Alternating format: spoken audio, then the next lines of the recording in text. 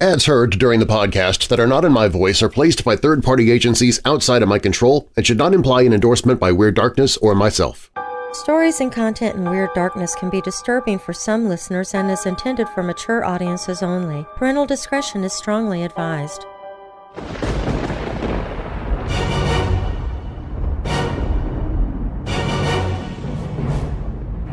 Welcome, Weirdos! I'm Darren Marlar, and this is Weird Darkness.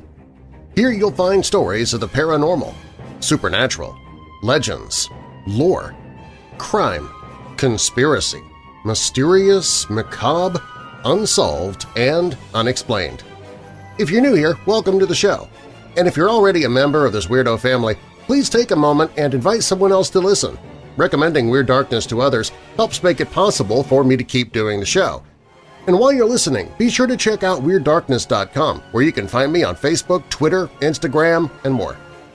Coming up in this episode, you would think this would not be Weird Darkness material, but there is an unsolved mystery here more than 130 years in the making. Dissecting the human nervous system is a taxing task, and in some cases very little is known about the people whose bodies wind up on an anatomist's table. In 19th century Philadelphia, an anatomist dissected and mounted a human nervous system. But now, researchers are trying to figure out whose remains are stretched out in that glass case, and it's proving to be quite difficult. Now, bolt your doors, lock your windows, turn off your lights, and come with me into the Weird Darkness.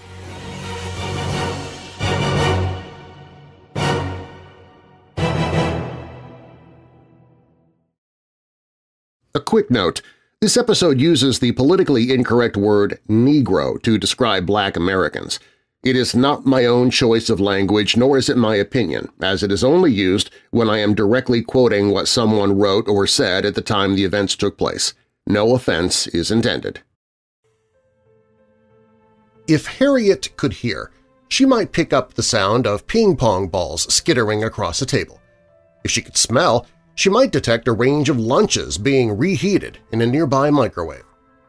If her eyes could see, she might let them wander a busted Pac-Man machine, a TV, and a campus bookstore decorated with a swooping celebratory paper chain like an elementary school version of DNA's double helix.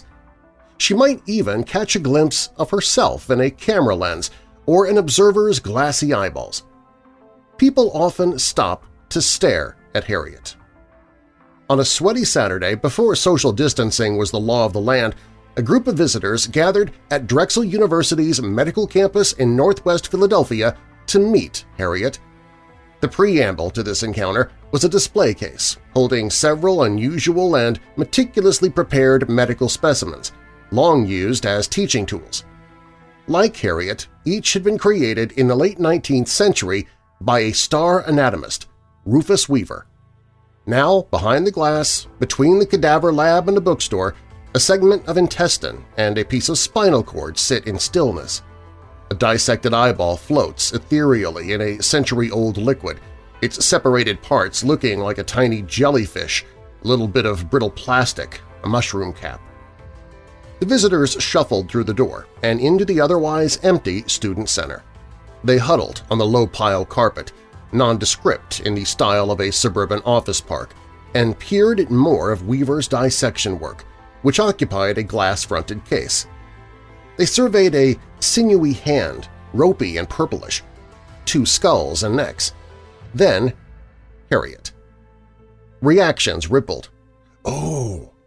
Ooh, wow!" Quietly someone said, "Poor Harriet." "I've been meaning to find her," said Malaya Fletcher, an epidemiologist in Washington, D.C., specializing in infectious disease. Fletcher remembered learning about the dissection in her high school biology class, and the story had stuck with her. "It's just awesome," she said. "You almost don't believe it's real." The group crowded in close, lofting their cell phones above each other's heads. They bobbed and weaved their raised hands, trying to take pictures without capturing their own flushed faces reflected in the glass. Harriet is a network of fibers fastened to a black board in a case pushed up against a wall. At the top, there appears to be a brain, plump and brown, and a pair of eyes. Scan your own eyes down, and you'll encounter an intricate system of skinny, brittle cords, pulled taut and painted startlingly artificially white. The outline is recognizably human. There's the impression of hands and feet, the hint of a pelvis, the suggestion of a rib cage, but it is slightly fantastical too. The way the cords loop at the hands and feet, it almost appears as if the figure has fins. Elsewhere, the fibers look shaggy, like chewed wire, as if electricity is shooting from the margins of the body. This is a human medical specimen, in the spirit of an articulated skeleton. But unlike that familiar sight, it represents the nervous system, a part of the body's machinery that most people have trouble even imagining. Some who stand before Harriet wiggle their fingers and toes as if trying to map the fibers onto their own bodies and make the sight somehow less abstract. Neighboring the display is a label that identifies the specimen as Harriet Cole and explains that she was a black woman who worked as a maid or scrub woman in a university laboratory at Hahnemann Medical College who died in the late 1800s and donated her body to the medical school. Her nervous system, the story goes, was dissected by Weaver, then preserved and mounted as a teaching tool and masterpiece of medical specimen preparation. Before the preparation wound up at this campus more than a decade ago, it traveled to Chicago for the 1893 World's Fair, where it won a blue ribbon. It starred in a multi-page feature in Life magazine and took up residence in academic textbooks. But before all of that, before the nerves were naked, the fibers animated and stimulated an actual human body. In 2012, the university's press office characterized the nerve donor as the school's longest-serving employee. At the time of the dissection, no one paid much attention to the person whose circuitry had been harvested for this act of scientific and anatomical bravado. The story of Harriet emerged over the following decades and swirled with mythology that calcified into fact. The specimen and the mythology surrounding it are marvelous and rattling, revealing how systematic inequalities endure into the afterlife, how great white men have propped themselves and each other up on the bodies of women, and how stories take root, how truth, like a pickled specimen on a forgotten shelf, can shrivel, bloat, or cloud with age until it's hard to decipher at all. The history of medicine in the West is littered with unsavory and violent episodes, from coerced experiments to botched or brutal treatments to patients made into spectacle, practices that would widely be considered horrific today. Some historians argue that there is little to be gained from viewing the past through the lens of today's mores.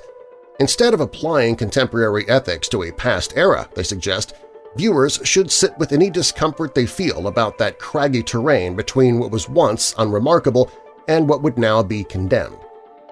Others, including a trio of medical historians at Johns Hopkins writing in The Lancet in October of 2020, insist that wrestling with historical horrors helps illuminate persistent inequalities in terms of medical access, treatment, and more.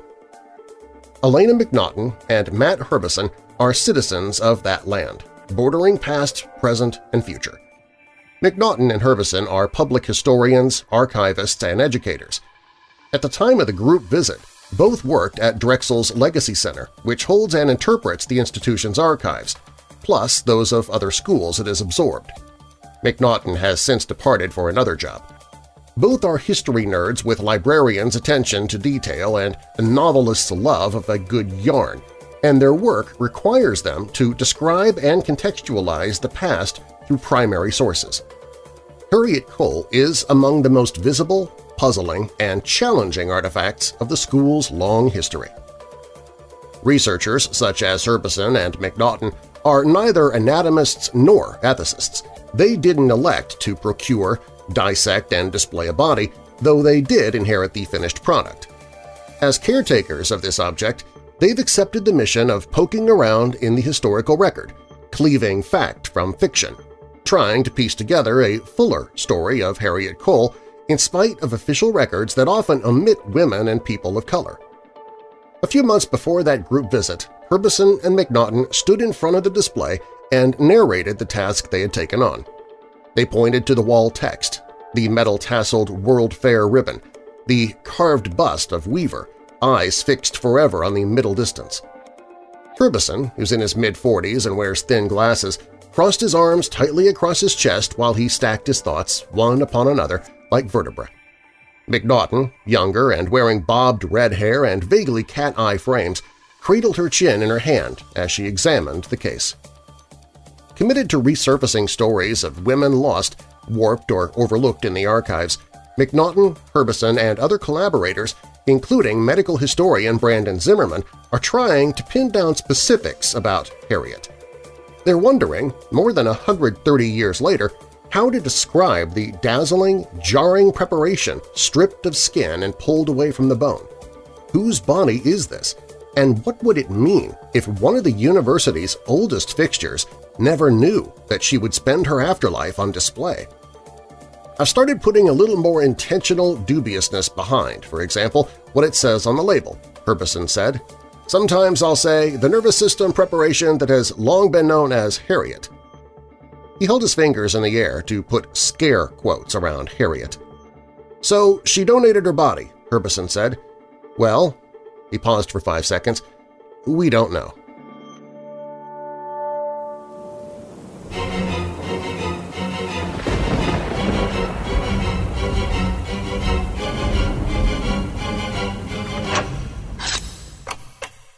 The political season is upon us, and those flying the red colors have their promises. The politicians wearing blue have different promises, but those of us in the cryptid party have only one promise – to stay hidden and mind our own business. Don't let the political pundits, the candidates, the PACs, or your closed-minded brainwashed family and friends tell you who to vote for. You're smarter than that. That's why I'm telling you who to vote for. This November, pull the lever for Bigfoot and Mothman. Our new president, Bigfoot, won't make the same mistakes as humans have, because he's not human. Bigfoot loves our country and you, so much so that he knows you have a better idea of how to run your life than he does, so he's staying out of your life. With Vice President Mothman, their new administration will do what no administration has done in the past – absolutely nothing. Show your support for the Cryptid Party by grabbing your Bigfoot Mothman 2024 merchandise with campaign buttons and stickers, hats, shirts, tote bags, mugs, hoodies, giant tapestries, pillows, magnets, even clothes for your kids to get them into the spirit of the political season. This year, vote for someone you can trust in, believe in, even without scientific proof of their existence. A vote for Bigfoot and Mothman is a vote you can be proud to tell others about. Get your Bigfoot and Mothman 2024 merchandise now at WeirdDarkness.com/shirts, available in all sizes and colors, even red and blue if you want to confuse people about your party loyalties. The new Bigfoot and Mothman 2024 political campaign merchandise at WeirdDarkness.com/shirts.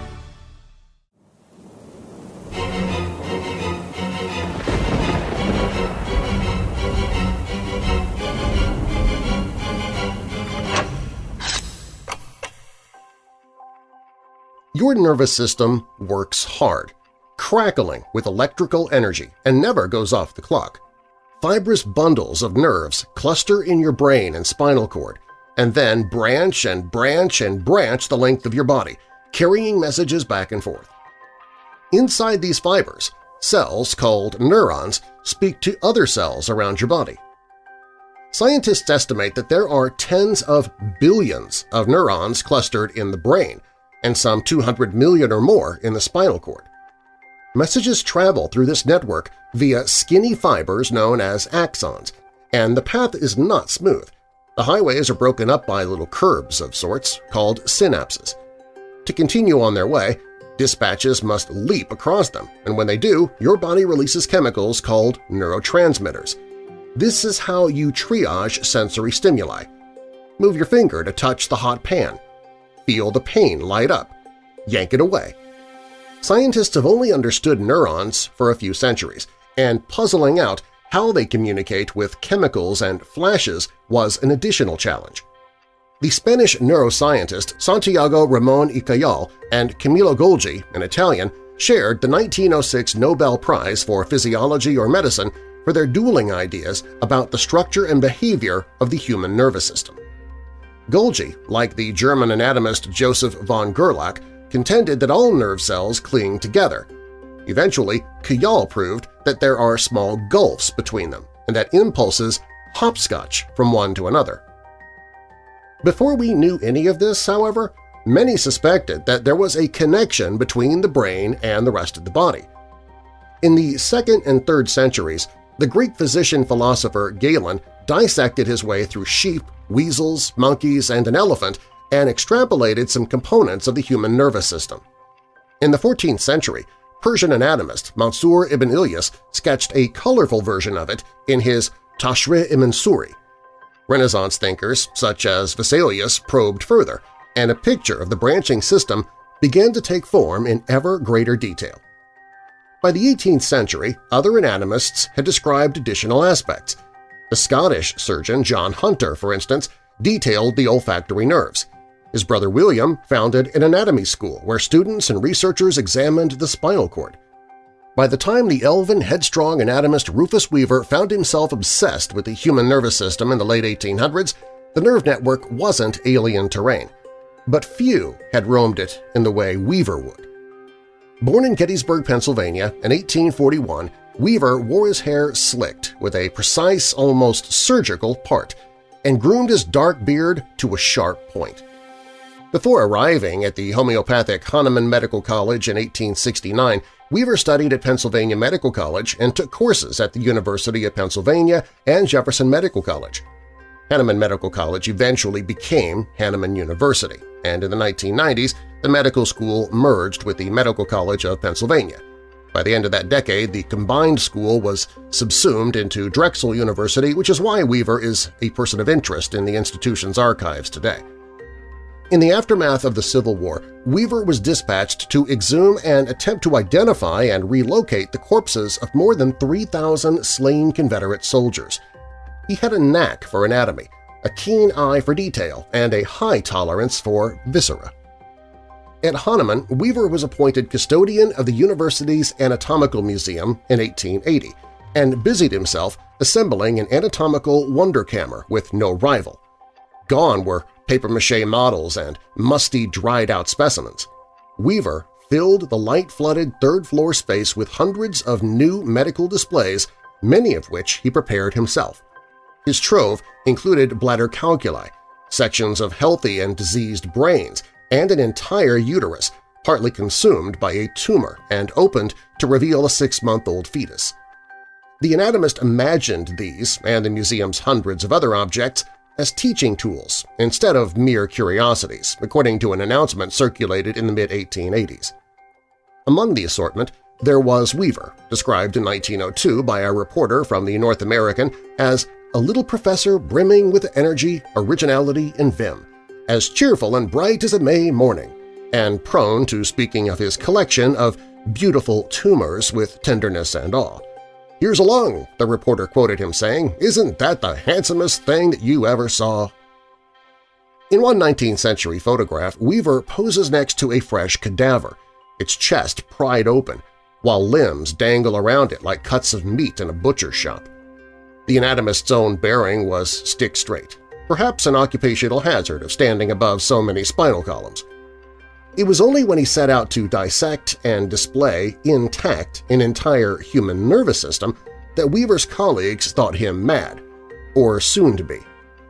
For years, Weaver had struggled to teach the intricacies of the nervous system to his students. It was a doozy. Students would come to their final examination well posted on bones, muscles, vessels, and viscera, a contemporary later recalled, but lame and halting on the brain and nerves. Weaver wanted a clearer way to drill them on the anatomy. When he turned to Europe for answers and found none, Weaver resolved to create an answer himself. Back in Philadelphia, he told a colleague, A.R. Thomas, an esteemed anatomist and dean of the college, about his idea to dissect an entire human body down to the raw nerves. Weaver was seeking counsel or support, but got a wagging finger. Thomas and a slew of other colleagues objected strenuously, recounted Philadelphia physician William Weed Van Bon in remarks delivered at a celebration in Weaver's honor in 1915. The skeptics were convinced that the project was foolish or even reckless, likely to ruin Weaver's sight or cause a breakdown, Van Bon continued. Weaver, however, was undeterred, and in the spring of 1888 he selected a subject. The preparation that would later come to be known as Harriet Cole began with a female subject about 35 years old with moderate adipose development, wrote Thomas, who for all his rumored naysaying is one of the few sources we have for what Weaver did next. Prior to dissection, the corpse had previously been injected with chloride of zinc, Thomas recounted, sometimes used as a disinfectant. The cadaver apparently floated in a vat for a while, and then Weaver got to cutting. We can't take his word for how he proceeded because he never committed that to paper.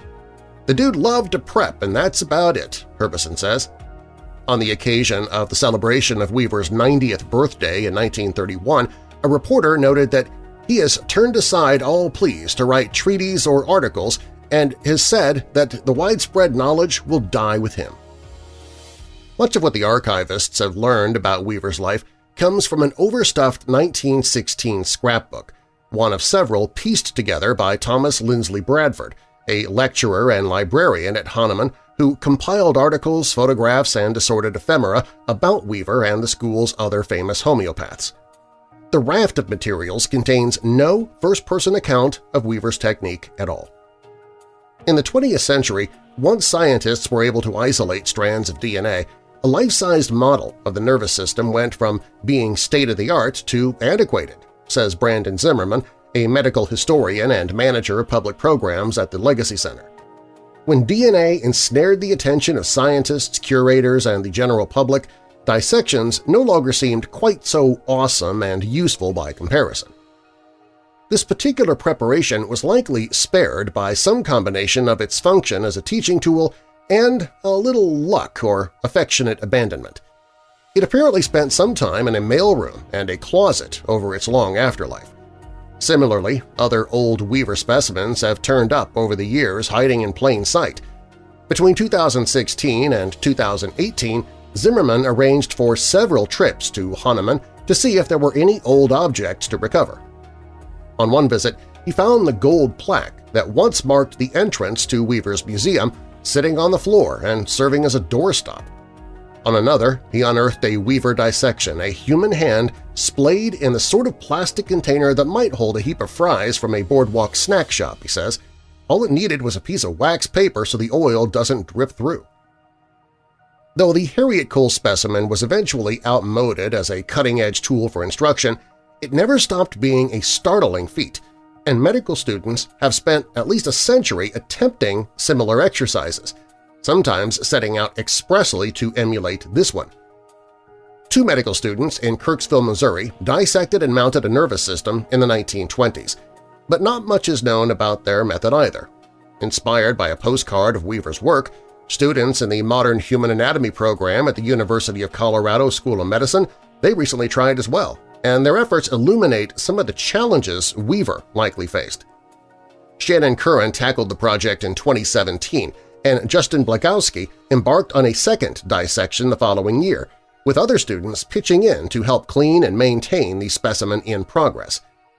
Each dissection took around 100 hours. Both required grappling with tiny little forceps, picking the fat and elements of connective tissue off the nerves and not ripping it, says their instructor, Maureen Stabio. The students were up against the threats of mold and desiccation, and the work was tiny, tedious, slow, she says. Curran and Blakowski tried not to nick or tangle the nerves or muss the ones they'd already exposed while cracking through the skull to access the brain. The students salvaged many peripheral nerves, but not all of them. The school's now working to plastinate these specimens to preserve them long-term. When she thinks of the image of Harriet and the array of nerves that Weaver succeeded in preserving, Stabio says, "I still am amazed." The general process of dissection in the 19th century is well documented, from the preparation of the body with a custom preservative, often including a cocktail of arsenic, salts of tartar, carbolic acid, glycerin, and water, to the method of peeling back layer after layer of skin and viscera. The Dissector's Manual, a popular 1883 handbook written by Oxford anatomist W. Bruce Clark and Charles Barrett Lockwood, an anatomist at London's St. Bartholomew's Hospital, walked students through dissections cut by cut.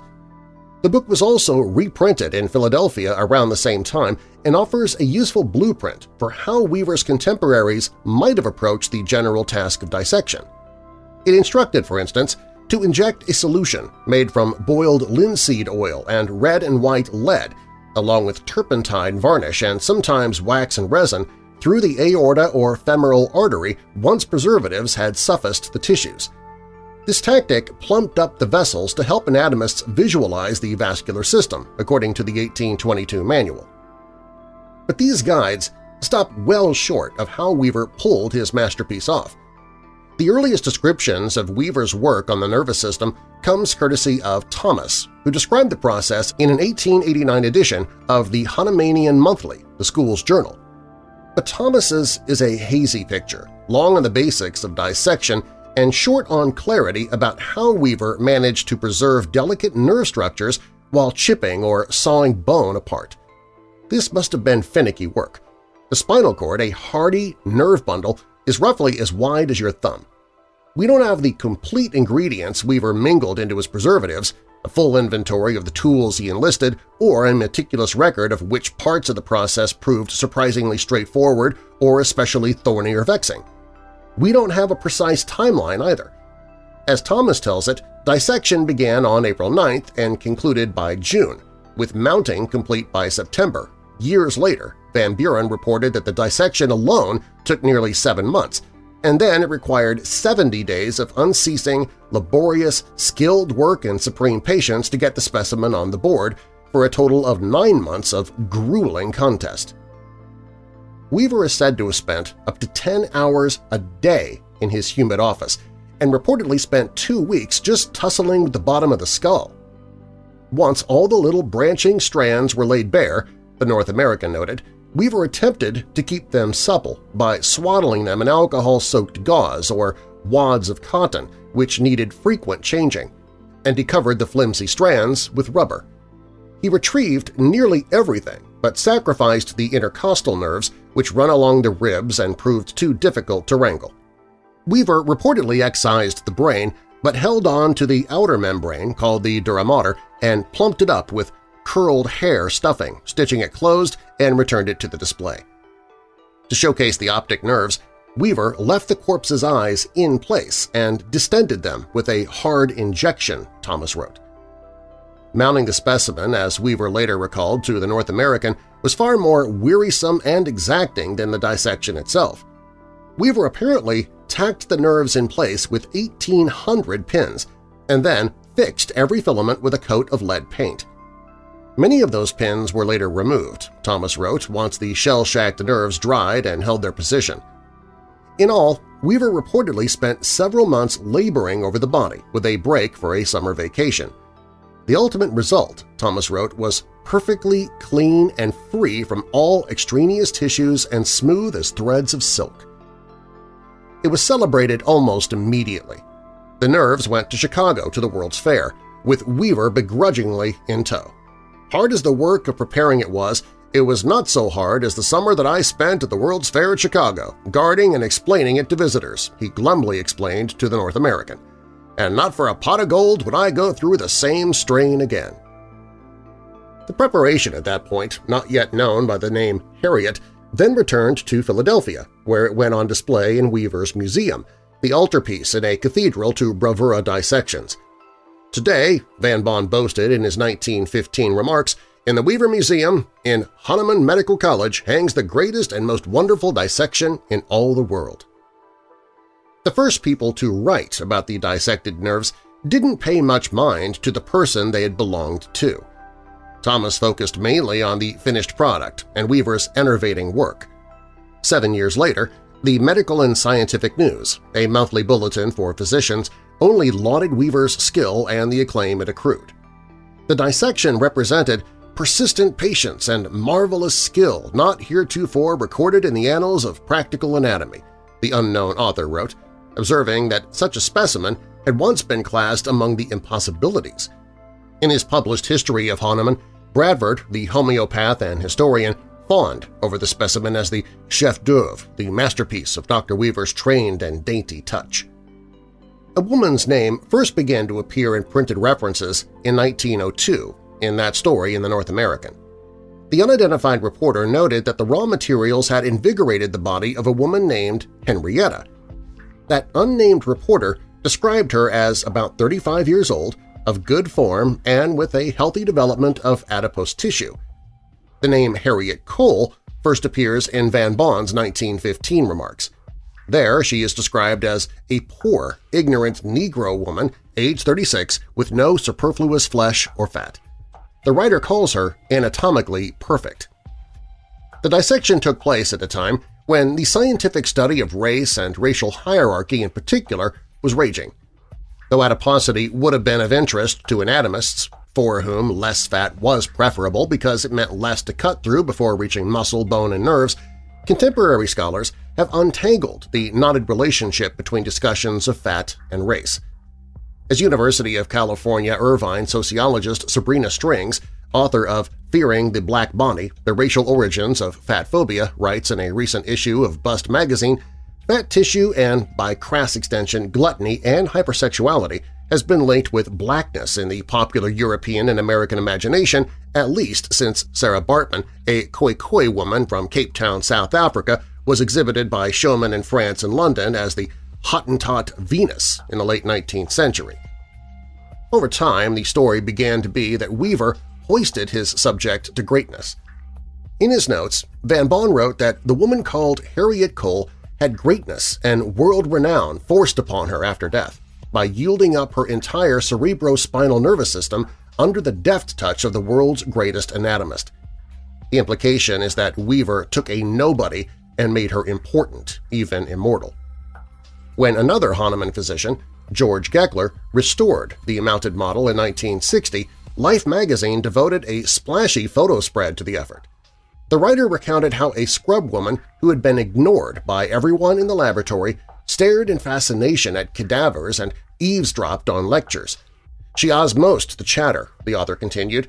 Harriet supposedly took to heart Weaver's complaints about a shortage of corpses and willed her body to him.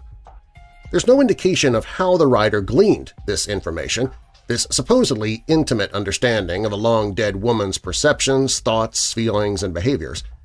It seems that no one went back to fact-check the basic story, Herbison says. Whoever said it first, that's the thing that you use. Details carry over from one story to another, like sprawling arithmetic. One photograph accompanying the life story shows Geckler stooping so his eyes align with the ones on the preparation.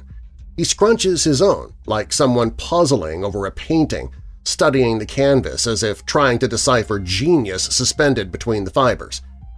By this point, the myth of Harriet Cole had grown to include not just Weaver's work but the woman herself, a lowly person made spectacular in every sense.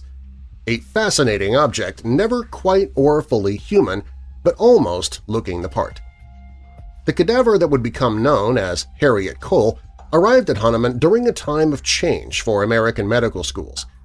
Over the course of the 19th century, these institutions had come to rely on the dissection of corpses for the study of anatomy, but there never seemed to be enough to go around.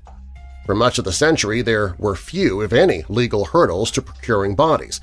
A shadowy economy arose, providing corpses pilfered from almshouses, hospitals, even graveyards. To meet the demand for cadavers without risking legal action or provoking public outcry, wrote Carnegie Mellon University historian David Humphrey in a 1973 edition of the Bulletin of the New York Academy of Medicine, the safest way was to steal the dead of groups who could offer little resistance and whose distress did not arouse the rest of the community. People at the bottom of the social strata were at particular risk of ending up on an anatomist's table, and blacks and white paupers provided attractive targets, Humphrey continues. Zimmerman, the medical historian, points out that the same demographics, including Irish immigrants, were also disproportionately likely to contract and die from communicable diseases, such as tuberculosis, which thrived in uncomfortably close quarters. The practice of mainly white American physicians honing their skills on the bodies of disenfranchised people is a legacy of slavery and an imagined racial hierarchy that propped up white supremacy. It's one of the ironies of medical history that although blacks were generally regarded as inferior or even subhuman, their corpses were considered good enough to use in the instruction of human anatomy, writes anthropologists Robert L. Blakely and Judith M. Harrington in Bones in the Basement, Postmortem Racism in 19th Century Medical Training.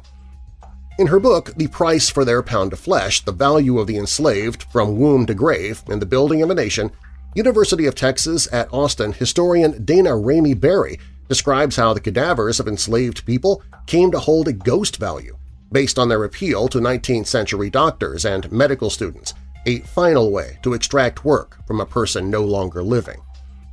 In the 18th and 19th centuries, public protest around body snatching was loud and passionate.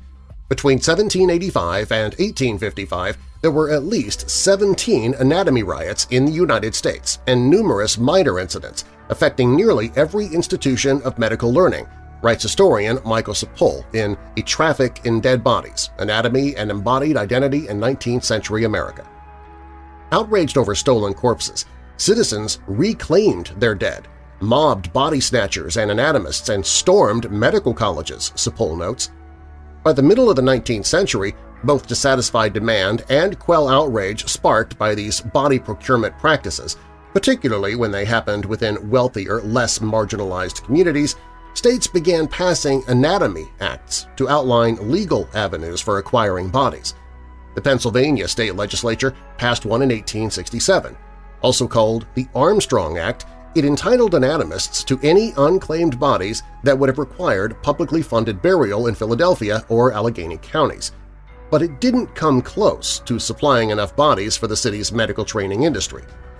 In Philadelphia, even after the 1867 law, Humphrey writes, anatomists at Jefferson Medical College, where Weaver had studied, and probably other medical schools, tried to make up the difference by using bodies snatched from Lebanon Cemetery, a black burial ground in Philadelphia. One of the very architects of the 1867 Act, William S. Forbes, was later charged for a grave-robbing scheme, but ultimately acquitted. Across Pennsylvania, accounts of medical students canvassing nighttime graveyards continued to be splashed across newspapers as front-page scandals.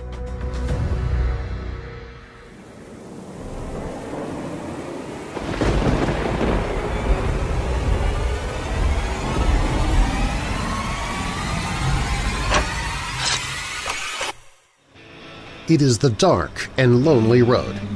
You drive, you're tired and falling asleep behind the wheel. The windows are down, the cool air blowing through your hair as you crank up the stereo. AC/DC blares on the radio and you're screaming out the chorus.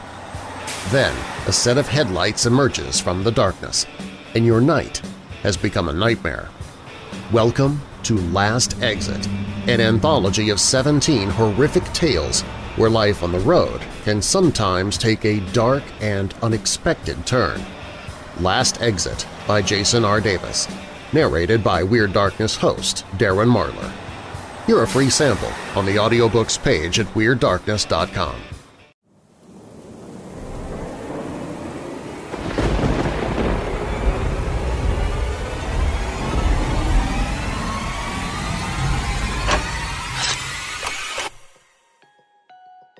Writing about grave robbing and dissection in the Penn Monthly in 1879, a physician named T.S. Sosinski asserted that while body snatching in all its forms almost universally is regarded with a superlative degree of abhorrence, many bodies dissected across the country each year were still obtained illegally.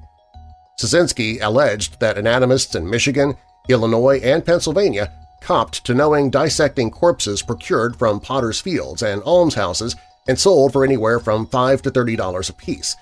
In Pennsylvania, convicted grave robbers faced fines of between $1 and $50 and a possible prison term that couldn't exceed 1 year, Sosinski added.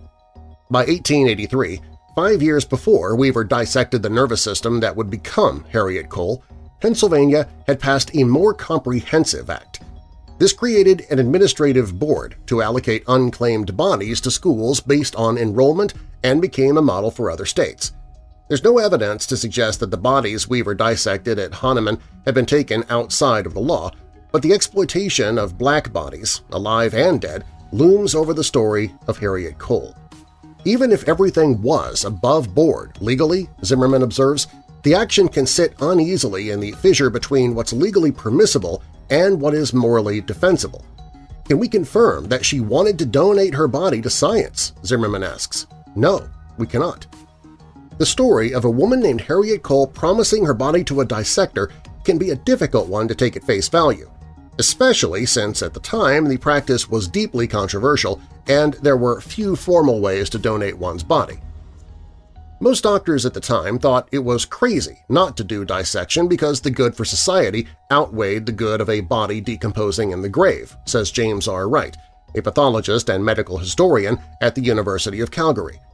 Many patients in the 19th century New England, on the other hand, were squeamish about the prospect or baldly horrified by it. Says Rena Hogarth, a historian at the University of Illinois Urbana-Champaign and author of Medicalizing Blackness, Making Racial Difference in the Atlantic World, 1780 to 1840, physicians saw dissection as essential, but for most of the public, nobody wanted this fate. Writing in the Bulletin of the New York Academy of Medicine in 1973, Humphrey, the Carnegie Mellon historian, explained that in the popular imagination of the 1800s, dissection would have been figured as a degrading and sacrilegious practice, an act to be inflicted on an outcast as punishment, much like the medieval rite of drawing and quartering a criminal. Some laypeople argued that a living patient was better off being treated by someone who had seen the body's inner contents up close. In 1882, the Christian Recorder, the newspaper of the African Methodist Episcopal Church, endorsed dissection, suggesting that it would be foolish for anyone to seek treatment at the hands of a man who had not gone through the mysteries of the dissecting room. Still, even those who support the notion of dissection typically did not want to entertain the thought of it happening to anyone they loved. The anonymous author of that article in the Christian Recorder skewered grave robbing on moral grounds and suggested that doctors be offered the bodies of executed murderers and anyone who died by suicide. The few people who expressly permitted or even beseeched doctors to cut into them after death tended overwhelmingly to be white, wealthy, and accomplished men. By 1889, the New American Anthropometric Society, headquartered in Philadelphia, began compiling the brains of physicians and public intellectuals who embraced the idea of phrenology, which correlated intellectual feats with cranial attributes. These donors were keen to join the organization's Brain Club as a way to further the field while also valorizing themselves. And in the medical realm, consent was slippery. William Osler, a founding professor of Johns Hopkins Hospital, was known to solicit family members' approval before giving cadavers to his students, but he was also famously dogged in his pursuit of that permission, and in a 2018 article in the journal Clinical Anatomy, Wright, the University of Calgary pathologist, notes that autopsy consent and organ retention abuse was not uncommon in late 9th century Philadelphia.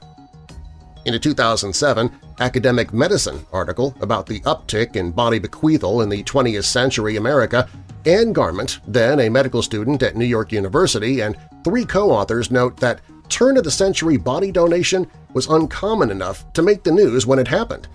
The New York Times picked up the tale of Thomas Orne, a wealthy Maryland horse dealer who pledged his body to Johns Hopkins in 1899. In 1912, 200 New York City physicians also vowed to donate their bodies for dissection in an effort to erode the stigma around it. In a doctoral dissertation about Pennsylvania's dissection laws, historian Venetia M. Garatio writes that the apparent first person to contact the state's anatomical board to pledge her body to science, a woman named Minnie Faber, did not do so until 1922, when she indicated her intent to leave her body to Hahnemann. Popular interest in donating one's body for medical purposes surged when the Eye Bank of New York began soliciting corneas in the early to mid-20th century. Pennsylvania's anatomical board codified procedures for willed bodies in 1952, Garatio writes, the country's first Uniform Anatomical Gift Act, setting the terms for bequeathing one's body, was introduced in 1968 on the heels of the first successful heart transplant. I'm aware that there have been men, the philosopher Jeremy Bentham for instance, who have voluntarily willed their bodies to be dissected, but they have been extremely few, Sosinski recounted in 1879. Opting in was far from commonplace. The Harriet Cole story, if correct, is likely very unusual, Wright notes. If a flesh-and-blood black woman named Harriet Cole consented to her own dissection more than 130 years ago, she would have had very little company. For the past few years, McNaughton, Zimmerman, Harbison, and their colleagues have been chasing a ghost. Building on the work begun by other staff before them, they're looking to lay out a reliable paper trail that can anchor the swirling story in historical fact. To do it, they are trawling through records and archives in pursuit of evidence of the formerly living, breathing Harriet Cole. Archivists are hungry for low-hanging fruit, which includes digitized census records, newspaper articles, and other materials easily summoned by straightforward searches. Then there are the documents that are trickier to find – the birth certificates, the death certificates. There's also the chance of finding a needle in the archival haystack, a mention in meeting minutes maybe, or a church directory, or something else that could make the picture of someone's life a little less incomplete. Across these categories, there are likely to be frustrating gaps in the record. Ancestral administrators didn't think to leave a trail of crumbs for people like McNaughton, Zimmerman, and Harbison to follow decades later from an office in a sleepy corner of Philadelphia. Sometimes these are incomplete answers. Sometimes there are nearly none at all. In 2018, McNaughton found census records indicating that a black woman named Harriet Cole lived in Philadelphia in 1870 and worked as a domestic. She was listed at 25 years of age and unable to read or write. Plunging into the city archives, Zimmerman rustled up an old patient intake and discharge records that revealed that a woman named Harriet Cole had been hospitalized several times over the course of 2 years, including at least once for tuberculosis. Those records report that she was unmarried, childless, and born in Philadelphia, though Zimmerman points out that there's no way to confirm the historical accuracy of those annotations. A black woman who died in her 30s in 1888 would have been born into a country where slavery was still widely practiced, and because the once-living Harriet Cole remains elusive, researchers haven't determined whether she or her family were enslaved, a fact that could cast doubt on some of those notes. She might not know her exact birthplace if she was born a slave, Zimmerman says. McNaughton also consulted a death certificate from the Blockley Almshouse, later rechristened as Philadelphia General Hospital, which revealed that a black woman named Harriet Cole died from phthisis, or pulmonary tuberculosis, on March 12, 1888 at the age of 36, and was buried at Hahnemann Medical College a week later. Another institution's name was written and then scribbled out in the field reading "Name of the Deceased," correcting what Zimmerman calls a 19th-century typo. The fact that the hospital was listed as the place of burial suggests that the body was handed over for dissection, adhering to the protocol of the day, Harbison says. The school was the final resting place, as far as the law is concerned. But there were enough inconsistencies to give the researchers pause. The ages don't quite add up. The Harriet Cole in the 1870 census would have been 43 in 1888, but one or both could be wrong. There could have been several women with the same name, or the woman named Harriet Cole might have had a murky idea of her precise age. These documents establish that a black woman named Harriet Cole lived and died in Philadelphia toward the end of the 19th century, but they don't show that she worked for Weaver, or that she promised her body to him, or that the nerves on display are hers. McNaughton dug deeper into minutes from meetings of the school's faculty and board. She encountered a maddening gap spanning the entire window she was looking for. But even if the records had been there, there's no guarantee a low-income black domestic laborer would have been mentioned. Faculty members get listed, but any other staff is completely haphazard, more on the side of not being captured whatsoever, Harbison says. You might have a secretary that worked there for 20 years who never gets named. Records from the 1800s are scattered to begin with and tend to prioritize big, important people, McNaughton says. Information about lower-level workers didn't simply fall through the cracks, Harbison adds. Systematically, it was absent. As far as the archivists know, there is no surviving catalog of the specimens that once filled Weaver's museum. Conceivably, such a volume might have included brief biographical sketches of the people whose bodies he dissected. Some of the entries in pathologist and curator William Pepper's 1869 catalog of the specimens at the Pathological Museum at Philadelphia, Pennsylvania Hospital, for instance, went into fine-grained detail about the deceased's age, race, profession, and cause of death. The scapula in the collection, readers are told, came from a John Mealy, a 30-year-old man who died 9 days after being admitted to a hospital on June 2, 1866, with a wound stemming from a musket discharging into his left shoulder. No such paper trail exists for Harriet Cole. If McNaughton and Harbison could design their ideal evidence for Harriet Cole as the story portrays her, it would be 2 entries in faculty minutes, the first describing Harriet's position at the school and her home address to corroborate census records, and the second saying that she had died of tuberculosis to confirm the death certificate and it explained willed her body to Weaver. We're not even close to that, Harbison says. When the obvious sources of information failed, McNaughton went fishing. "I just kind of walked through the stacks and opened boxes," she says, "like, come to me." She sifted through a jumble of ephemera from the late 1800s, receipts, bills, canceled checks, and more that a night watchman reportedly stumbled across in the 1980s after being spooked by a strange sound coming from a closet. McNaughton rifled through each aging, yellowing bit of hay in the stack, but encountered no needle. Harbison suspects it's possible that the nerves may have come from someone else entirely, and the Harriet Cole name was used to fill in a historical memory gap. In this scenario, the person's name was forgotten, or maybe never recorded. Then, as the dissection became famous and people clamored for more information, someone went trawling for a likely candidate that fit the general profile of age, sex, and race in service of telling a good backstory. But there's even less to suggest that version of the story, beyond allusions, inconsistencies, and hunches. I'm a little more likely to believe that this is Harriet than to believe that it was a made-up name that was applied to her at a later date. But like my confidence, Harbison trailed off, I'm a good solid 40% sure of that.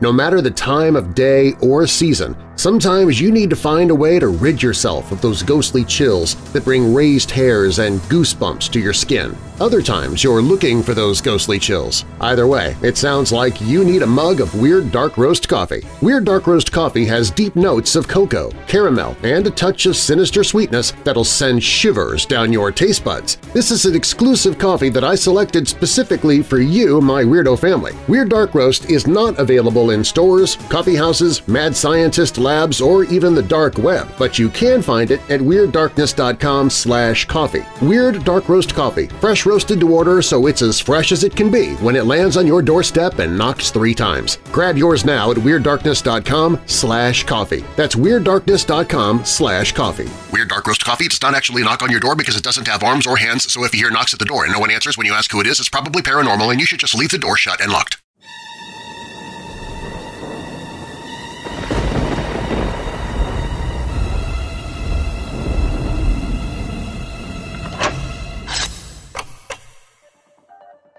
The archivists haven't yet exhausted all avenues for matching the nervous system with the person who carried it through the world. The researchers could recruit a genealogist for a deeper dive or peruse church records and more crannies of the city's archives. But Harbison remains fairly confident that any definitive documents, if they exist, are floating somewhere inside the school. Still, there's only so much the team can do to stay in the hunt. McNaughton is now off the case and Zimmerman is a part-time employee. Harbison wonders if they've reached a point where they'll stall again and again, a cycle of cul-de-sacs and dead ends. Looking and looking and looking, Harbison says, finding nothing and nothing and nothing. Fastened forever in place, the nerves themselves may have some information to share about the person who might have been named Harriet Cole. In theory, at least a forensic examination could confirm the sex of the person whose remains are in the glass case, though any DNA is likely to be broken down beyond reliability after decades covered in preservatives and lead paint, according to Dadna Hartman, manager of molecular biology at the Victorian Institute of Forensic Medicine in Australia. Given the age of the biological material and the treatments it's undergone since its recovery, I doubt very much that any DNA would survive, and if present, it's likely to be highly degraded, Hartman says. The best chance at extracting any, Hartman adds, would be with the help of a laboratory that specializes in ancient DNA, the kind wrested from prehistoric teeth embedded in permafrost or supremely desiccated corn cobs. Such a lab would be designed to process old or severely compromised samples, Hartman says, but there's no guarantee the sample would yield anything usable. That uncertainty, as well as the cost, coupled with the risk of damaging the display which has been sealed since the 1960s, has kept anyone from seriously considering this approach. There's also a chance that descendants could help bring the story into focus. The high-profile case of Henrietta Lacks, the 31-year-old black woman whose cancer-ravaged cervical tissue was harvested by doctors at Johns Hopkins without her knowledge in 1951 and whose cells became, as a Nature editorial put it, a workhorse of biological research, is an analog of sorts, with several major differences. Bearing photographs and memories, Lack's descendants were able to conjure a picture of her as something other than a patient from whom a sample was collected in the era before informed consent. They described her as a devoted mother who loved spaghetti, dancing, and crimson-hued nails. Lack's descendants were eventually consulted about the publication of the cell's genome. In 2020, at least one biotech company paid reparations to the family. In some other museum collections, human remains, many of which were amassed during periods of colonial plunder, have been returned to descendants. Repatriation work is ongoing with Native American remains, and the remains of Maori and Maori ancestors have returned to New Zealand from museums in England, America, Canada, Germany, Sweden, and more. In January of 2021, Harvard, which housed the remains of 22,000 individuals, convened a committee to research 15 black people who were likely alive when slavery was practiced in America and whose bodies now reside at the Peabody Museum of Archaeology and Ethnology. That committee will eventually introduce guidelines about collecting, displaying, and caring for human remains. But there are few, if any, precedents for returning a medical school specimen to a family. If Harriet Cole had any relatives, the researchers haven't found them, and so far no one has come looking. The Drexel team plans to tweet the wall text, upending some of the lore that has surrounded Weaver and his legacy for more than a century. The researchers will highlight the doubt about the veracity of the story, and Zimmerman also hopes to expand and revamp the exhibition space for the Weaver preparations. The COVID-19 pandemic delayed his work because the researchers planned to convene informal focus groups with high school classes that encountered Harriet on medicine-focused field trips.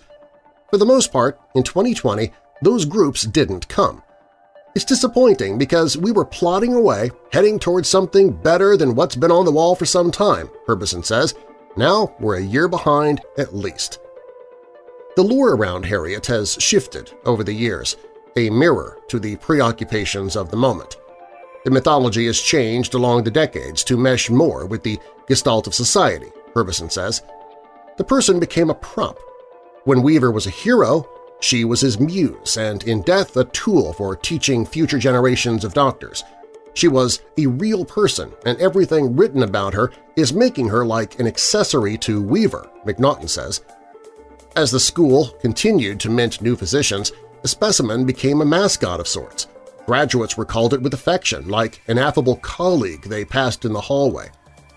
Today, as historians re-examine medical history and history in general with an eye toward foregrounding voices that don't often appear in official documents, Harriet is a reminder of deep crevices in the record and the stories that slip into them.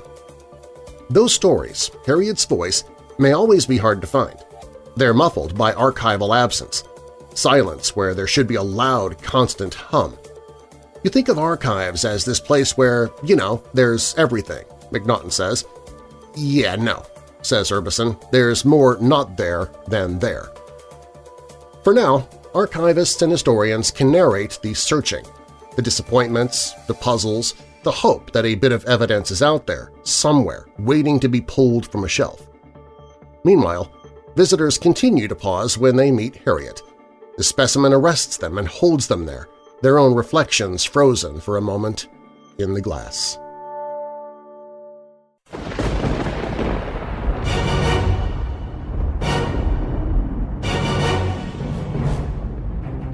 Thanks for listening. If you like the show, please share it with someone you know who loves the paranormal or strange stories, true crime, monsters, or unsolved mysteries like you do. You can email me anytime with your questions or comments at darren@weirddarkness.com. Darren is D-A-R-R-E-N. And you can find me on Facebook, Twitter, Instagram, and more, along with the show's Facebook group on the Contact Social page at weirddarkness.com. And if you have a true tale to tell, click on Tell Your Story at WeirdDarkness.com. All stories in Weird Darkness are purported to be true unless stated otherwise, and you can find source links or links to the authors in the show notes. The Mysterious Body Donation of Harriet Cole was written by Jessica Lee Hester for Atlas Obscura. Weird Darkness is a production of Marlar House Productions. And now that we're coming out of the dark, I'll leave you with a little light.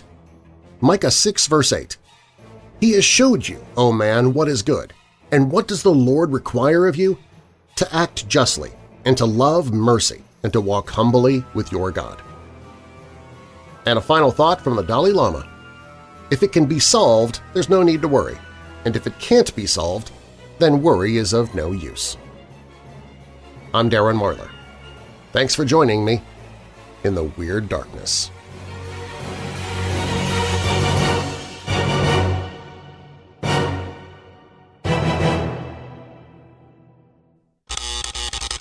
There, she is described as a poor, ignorant Negro woman, age 36, with no superfluous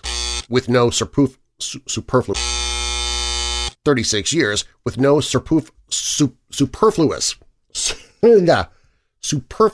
with no superfluous flesh, which revealed that a black woman named Harriet Cole died from phthisis, or pulmonary tuberculosis, of phthisis. That's a P-H-T-H-I-S-I-S. That's quite the word there. I don't think I'd make it in medicine just because I can't pronounce the words. The ancient Greeks knew its consumptive effects as phthisis. Phthisis. Disease, also known as phthisis. Phthisis. So the PH at the beginning isn't not even needed. You could just go to T-H-I-S-I-S. But no, we're not going to do that because we are the English language. We must be difficult. All right.